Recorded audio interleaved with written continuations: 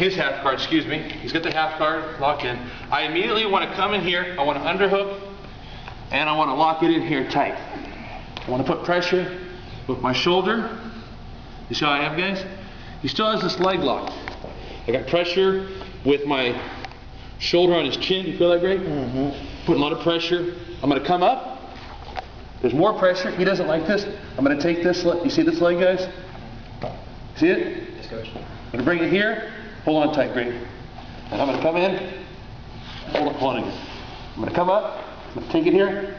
And I'm just going to put pressure. Boom. Now I got a mount. Right there. One more time. You hold on tight, Greg? There's a lot of pressure there. Okay. So here, again, he's going to hold on real tight as he can. I'm putting pressure. He's holding on tight. I'm going to come in. Mount. Right there. Try on me. Sure. Okay. It's kind of pressure you can generate. You don't. If you're on bottom, you don't want him to secure the underhook. Uh-oh. Look at that. His shoulders on my jaw. It doesn't feel good. Go ahead, but you're not good.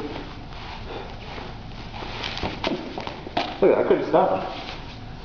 I was holding on pretty tight. It was just, it slid right out of there. I couldn't do anything about it. Watch again. We're here. Pressure.